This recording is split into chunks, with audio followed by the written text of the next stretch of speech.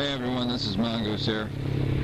I was thinking about something earlier today, and it's basically how fat we're becoming as Americans. It seems like everybody idolizes food way too much, and the thing that got me thinking about this is I'm not religious. I mean, I'm atheist, but my family is, they're all very religious, and they want me to go out to this Easter dinner or Easter brunch thing next weekend, on the 8th. I'm thinking to myself, why the fuck do we have to go out to eat at a restaurant on Easter? I mean, what happened to, even though I'm not religious, I still think that a family should celebrate the morals of it. Like Easter should be about staying at home, seeing your family, and, having a home-cooked meal, not going out and, getting some meal somebody else made in a non-intimate environment where you got, a buffet with like 100 other fucking people there. And it just occurred to me that everything in this country is now idolized, like it's all based around food. I mean, Easter dinner, food. If you meet a girl, what's the first thing you usually think? Oh, I'm going to take her out to dinner. There's more food. How about Thanksgiving? Hey, let's eat some food. Hey, there's Christmas. Hey, let's go eat some fucking food. And we wonder why we're fat. We wonder why we're the fattest country in the world. I don't know. Maybe it's just me, and maybe I don't know. I just think it's funny because I only weigh 140 pounds, and I'm 29 years old. I'm 5'8", 140 pounds. That's, that's a pretty, I'm not like super skinny anorexic, but I'm at my normal body weight.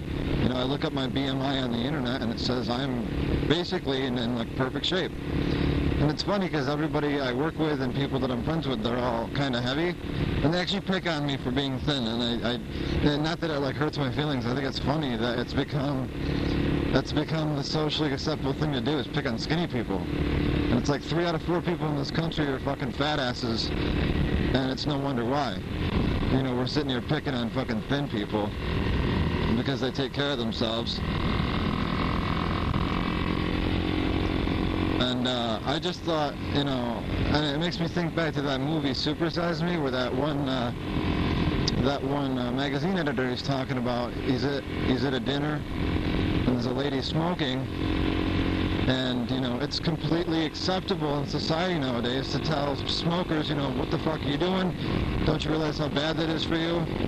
When is it going to be socially acceptable to go to somebody that's fat and be like, wow, you are a fucking fat piece of shit. Stop eating now before you die. And what's funny is next time you're out, at the mall or a supermarket or Walmart, Kmart, Wegmans, whatever, play a little game with yourself. Actually count the people around you and just like count how many people you actually see. If you're in a restaurant, let's say there's 40 people in the restaurant, just kind of count to yourself. Say, oh, yep, there's 40 people. Now count how many people are overweight. And once you do this a couple times at random places, you'll start to notice how fat the world is. I mean, not the world, but our country. And it's really no wonder why we're all fat. I mean, look at some of the things that we do in our country that they don't do in other countries. I mean, I pride myself on the fact that I don't live to eat. I eat to live. I eat what I need to survive and keep healthy. And you go to some of these restaurants, and they tell you if you can finish like a 32-ounce steak, it's free and all this shit, and it's like, holy crap. We're actually encouraging people to go out and gorge themselves, and then rewarding them for it. And I think it's hilarious.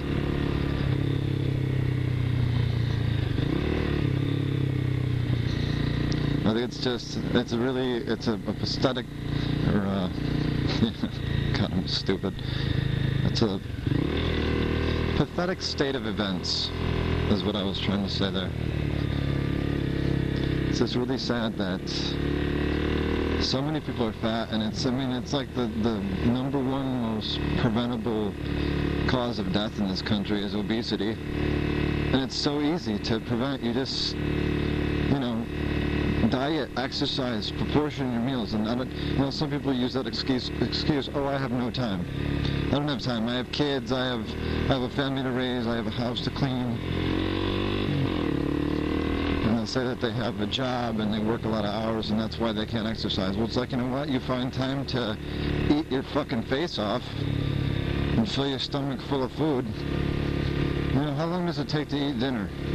A prepared dinner. How long does it take to eat a prepared dinner? What? 10, 20 minutes? You know what? Drink a Slim Fast shake. That takes 2 minutes. Spend the other part of that time. Spend the other part of that time exercising. How about that?